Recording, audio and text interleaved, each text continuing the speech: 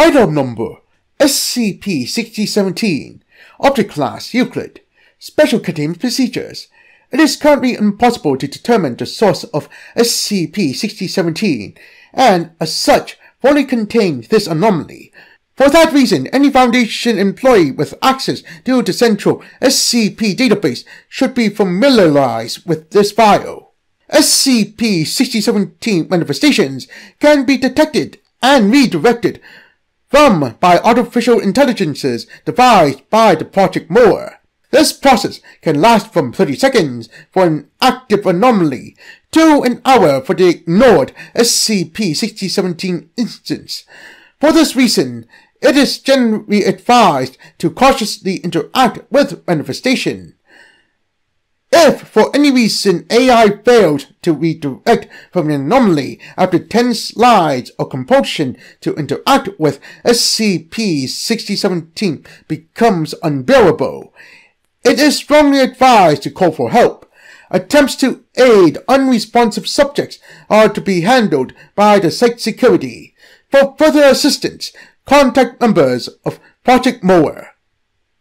Description: SCP-6017 was discovered on Beep at Site 19, and since then it has been appearing with increasing frequency.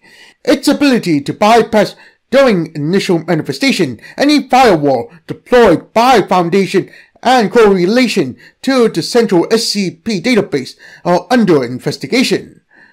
To contain or dispose of SCP-6017, Project Moore was established 3 months after the initial encounter with the anomaly.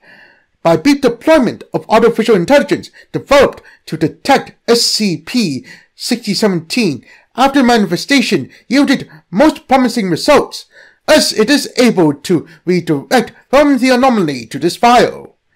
SCP-6017 only appears on devices connected to the central SCP database and takes the form of a multiple-choice quiz.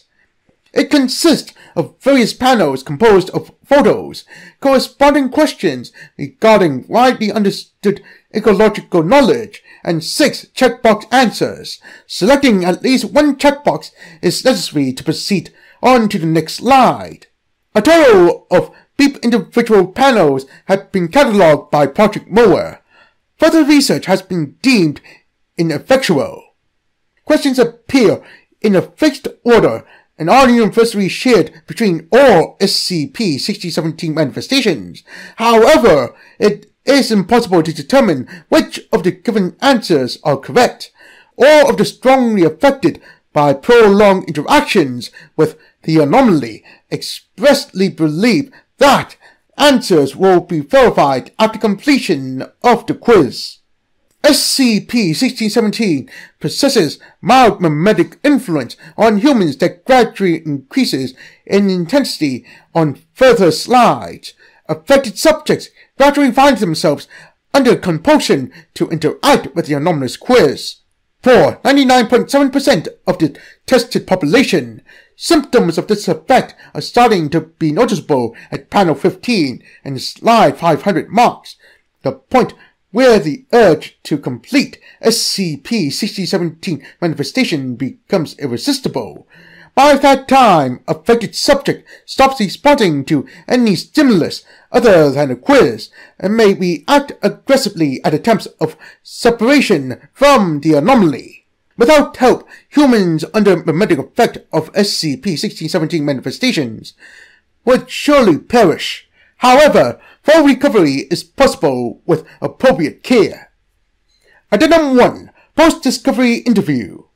Following interview was conducted on Beep between researcher Andrew Ferretti and janitor Beep, the first affected subject. Welcome, Beep. I'm Andrew Ferretti, and I'll be conducting an interview with you about yesterday's occurrence. Alright. I've been told you've recovered from the incident. You should be familiar with the protocol. Please state your name and occupation. Beep. I've been working here as a janitor for over 2 years. Thanks. Let's start from the beginning. You missed yesterday's morning shift because of an unknown anomaly. Tell me everything you remember about it. So, it was about 10 minutes to 7:30. I was checking my assignment on PDAP, and then it just opened. It looked like a quiz about plants or something. I had some time to kill. I just gave a few answers and nearly completed it. You can check it. Sadly, your personnel database access point has been destroyed during your struggle to cooperate with the security team.